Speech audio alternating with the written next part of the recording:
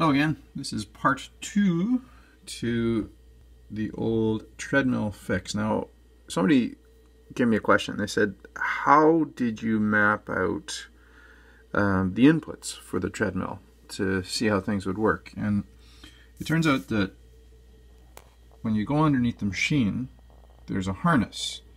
And in that harness, it looks kind of like this, except it's got 6 colors going into it: black, brown, red, orange, yellow, green.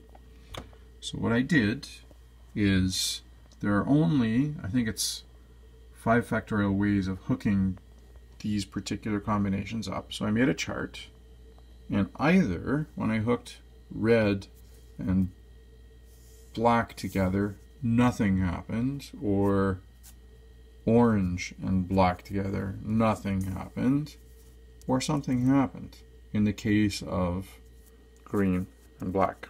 Anyway, when you chart this all out, I found that when you hook, what's this, red and brown together, it started. And when I hooked brown and red together, it started. Well, brown and red and brown are the same thing, so that's just the way the chart sits. Likewise, orange and red made it stop. Now, when I hooked green and black together, before I had the thing started, it just beeped. It didn't do anything. But once I had figured out how to start the thing, I had it running, and then I retested green and black. And what I found was that it inclined up. And when I tried sort of make you dizzy here, yellow and orange, it slowed it down. When we did speed up, what is it? Green and yellow. So anyway, had that all mapped out, and focus. That's the grid. Now, with all of that information, oops, let's keep you guys on your heads here.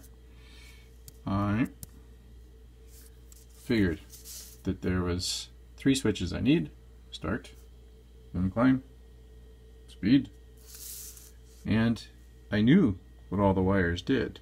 And it turns out that red is a common wire to the 1 switch,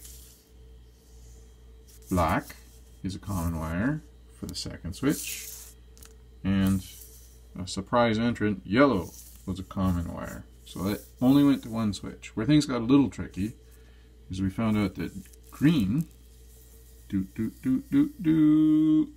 went to actually 2 switches. Likewise, orange he went to 2 switches.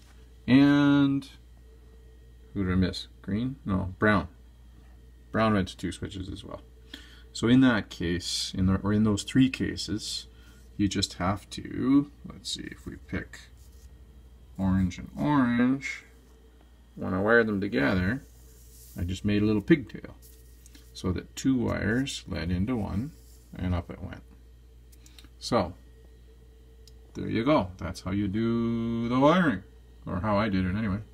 Ciao.